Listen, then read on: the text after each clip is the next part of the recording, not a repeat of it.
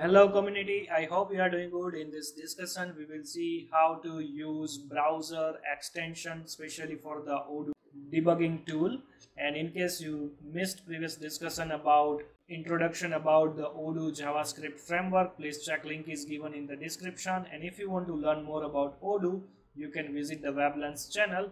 Under the playlist you can see Odoo development playlist available with the different topic wise with the real test cases. And in case you need any support related Odoo, you can visit the about page and send your query to this email address. Source code also available in the GitHub, make sure you can follow.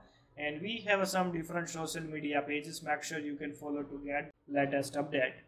So let's back to our main topic, like how we can use some browsers extension for the Odoo development, right? If you remember in our last session, especially for the debug mode, right? What is debug mode and how to use? In the header part, we can just active the debug mode, right? Like let's say the one is for the simple debug mode, and let's say if you want to debug with the assets, you can just use here instead of the one, you can just use here assets, right? So after that it will automatically active the debug mode. Or let's say if you don't know the header changes, right? So generally we can go to the settings.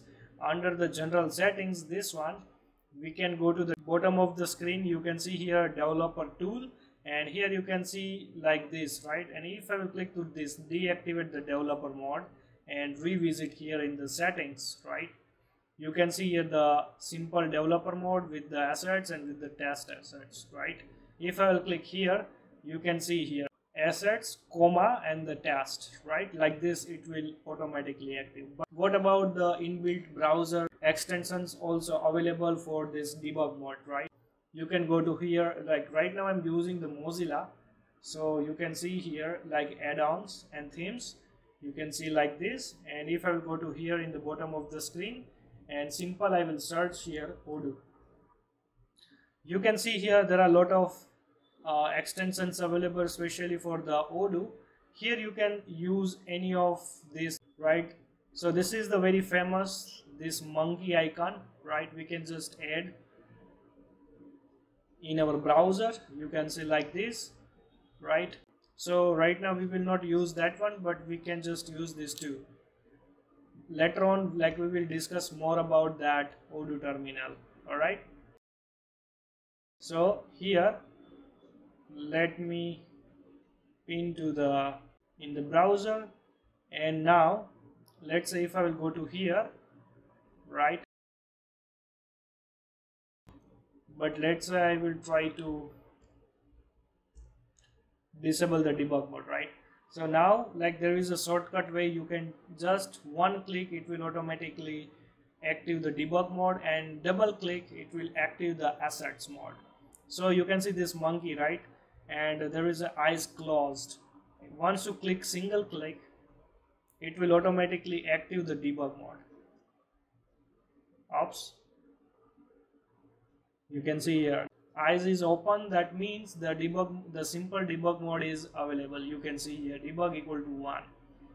If you click double time to this icon, it's convert into the gorilla, right? And after that you can see the debug equal to assets. So gorilla means assets, the close eyes means like the debug mode is off, and eyes is open, it means the simple debug mode is activated. Same like here also, if you are not using this one, let's say I will try to remove this extension, you can also use this bug icon like this, right? So you can see the bug icon, like here you can see, right? Once you active the debug mode, it will having here like one more icon, the bug icon. So same bug icon also available here. And right now you can see this is in the disable mode, right? Once you click one time, you can see the icon also change, and you can see here in the header part debug equal to 1. And if you click double time, it's convert into the red color, and that means it's assets mode. The debug mode is assets mode. So like this way you can use such browsers extensions for your development. All right, basically this extensions help you to like reduce your development time. I mean, like, you don't need to write the code here, or let's say you don't need to go to in the settings, general settings, and here to active the developer mode. So that is the main benefit here. In a one click you can active the simple mode, and double click it will automatically active the assets mode, right? So in our upcoming sessions we will talking about such terminals, right, how you can use, and different Odoo tools.